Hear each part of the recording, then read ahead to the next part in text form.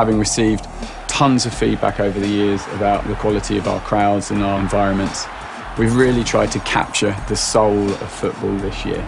Well, on PlayStation 4 and Xbox One, the crowds look incredible with our brand new 3D crowd technology. This has completely changed the atmosphere within the stadium, so much so that we've also completely changed the default camera. The game is now played from a lower angle. It means the crowd are now fully part of the scene, they're fully part of the experience, and they react to the stories on the pitch.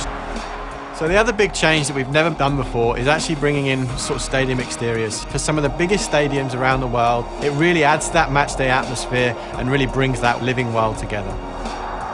On top of that, an amazing broadcast package this year. We have over 100 cameras being controlled by an AI agent. So this is what we call our new in-game director. So if it's a player's debut, we might focus in on them. If a player scored 3 goals in a row, we might focus in on them. To get a hat-trick at this level of the game. We've worked with Sky Sports to really look at how they, present the game. We've worked with them to create something that's incredibly authentic. The replays look fantastic. We also have, amazing graphics this year. So we're 1080p resolution, really crisp, really fine detail, rendered at 60 frames a second in gameplay, so it's super smooth like you've come to expect from FIFA.